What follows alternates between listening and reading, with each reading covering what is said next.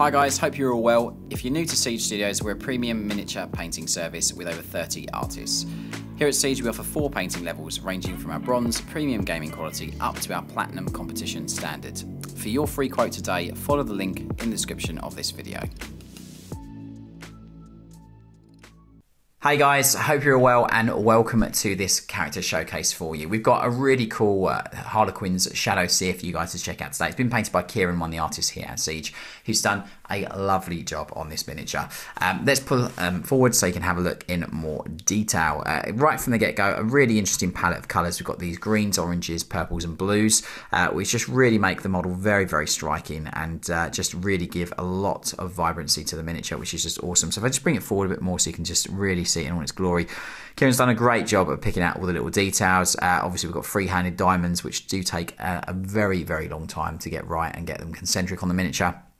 He's done a great job of painting them on the feet and thigh, as you can see there.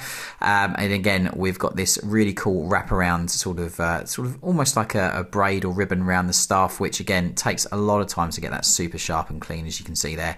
We've got this awesome sort of crystalline pistol that you can see with a vibrant blue teal colourway. Nice sort of darker tones in the sort of recesses to show the glint of light on the upper portions of the facets of the crystals, which is just great. Again, a couple of face plates that the model's carrying, in a porcelain white as well. Which is really cool. I love the fact that it's got some black just to section out the coloured areas of the miniature. So for example, the sort of arms and sleeves is just on the black.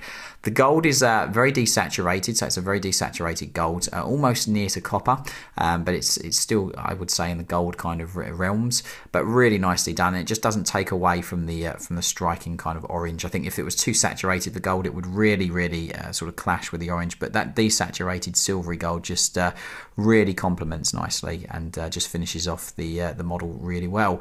Again, you can see the faceplates just on the back there, but again, a lovely miniature.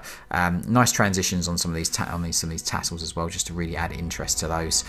So yeah, this awesome Shadowseer is now off to go and foretell the future of the Eldari and Elder race. I do hope you like it ever so much, guys. I'll see you on the next one. Take care.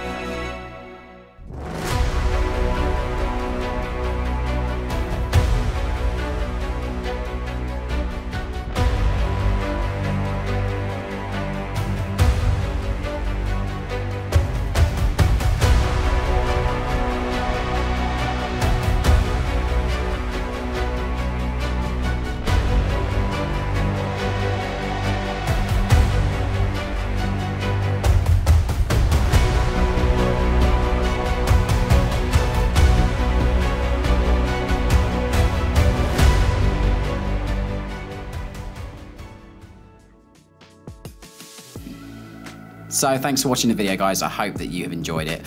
While you're here on YouTube, help us out by subscribing to the Siege channel. We upload at least 3 videos a week, so make sure you hit that bell icon to be notified when a new video is live. To see more, go follow us on our other social media where you can keep up to date with what we get up to and interact with us.